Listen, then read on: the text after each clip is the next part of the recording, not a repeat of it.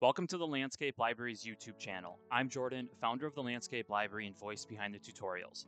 Don't forget to subscribe to our channel and visit our website, thelandscapelibrary.com, to read landscape-focused articles or enroll in our online courses teaching the top softwares for landscape design. If you have questions or comments, add them below and enjoy the video. In this video, I'm going to show you how to use the cap command in Rhino. And if you watched the previous video with extrude curve, you know that when you use extrude curve, there is basically open ends. So if we recreated in 2D a circle and a square and repeat the command extrude curve, we'll select the objects, right click, and increase it in the Z direction. And you also know that you can, without using the command, you can use the gumball and extend up. So to use the command cap, you could type cap, and it's going to ask to select the objects to cap. We'll select one object, press enter, and you can see that the hollowness is now capped on either end. One other thing to note with Rhino, so for example, you can see that it caps a perfectly straight horizontal surface. It can also cap angles as well.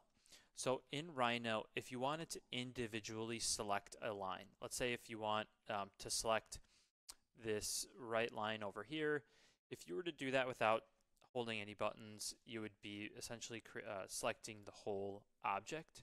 So to select a specific line in Rhino, you're going to hold Control and Shift.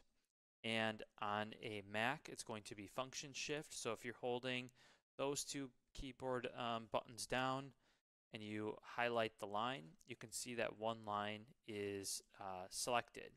And with the gumball cursor, you can push this arrow up and you can see how the faint gray lines is changing the box. If I let go, we now have sort of a wedge shape. And just like the cylinder, the square is also uncapped, so we could type in cap and we can see that now the object is capped.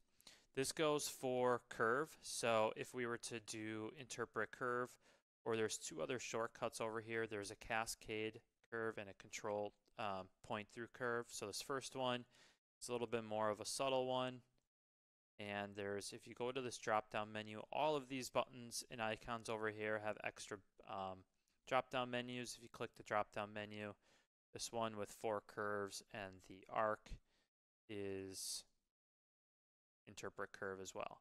So if we were to draw a cap or a closed surface with a curve and we were to extrude this up, let's type cap, it even caps a curve. But the object has to be enclosed or joined together. For example, this object would not be able to be capped because technically there is, let's see here, if we type in cap, we select this object, it'll say unable to cap one object, the openings do not have a closed, planar loops or edges or of edges. So Rhino will give you this. Obviously it does not break the program, so feel free to play around with any sort of geometry that you would want capped. And like I said, you can have the gumball cursor to extrude up as well.